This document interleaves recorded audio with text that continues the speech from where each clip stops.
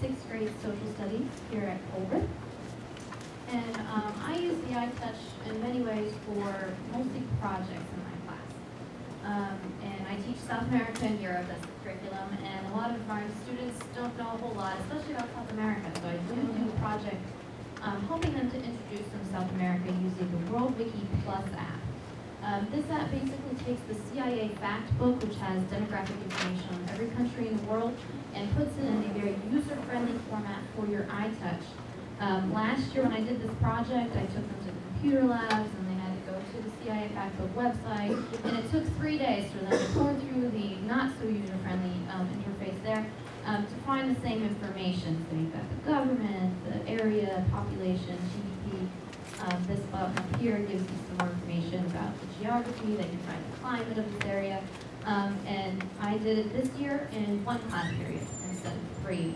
So it was great because then they could take that information, create their graphs, which they've done, and now we can have some meaningful conversations about these in class so that they have kind of a better idea of what South America is like in general. So when we actually get into the history, they already know, well, they speak Spanish, why is that? And they already know those kinds of basic information.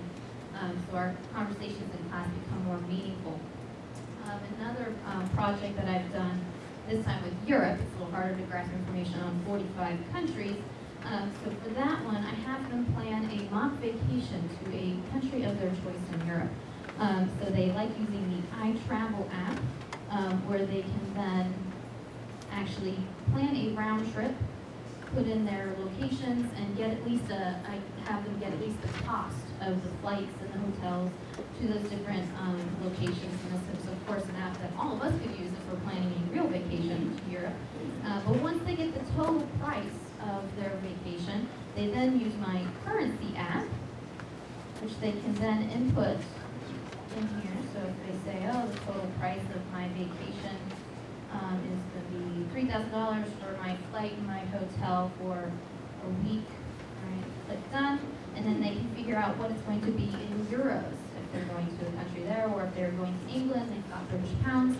And if you edit it, you can even get currencies for other places all over the world and search for others and use it. Rupees are on there, every currency in the world.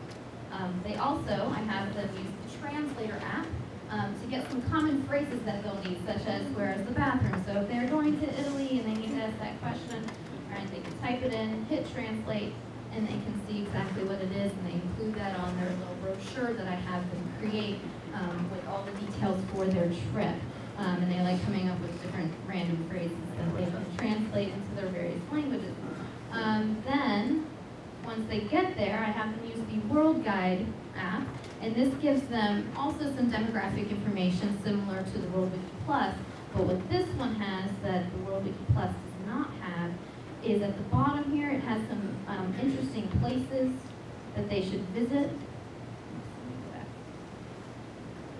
Places button here has the different places, like tourist attractions that they should go to. The tips one, this gives you information about etiquette in that country. Don't look people in the eye, or they shake hands this way, you kiss on the cheeks, things like that.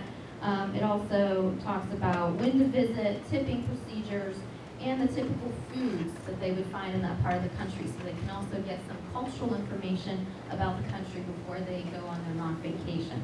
So they really like it because I see it as more of a real-world application that they could actually do in real life, right? And I had a couple students last year actually take their information home to their parents and were like, look, I planned our vacation here next year.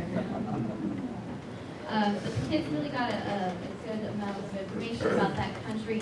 And then some of them wanted to even, can I go to a different country too? And so some of them even went to several different places, finding the currency exchanges and all of that.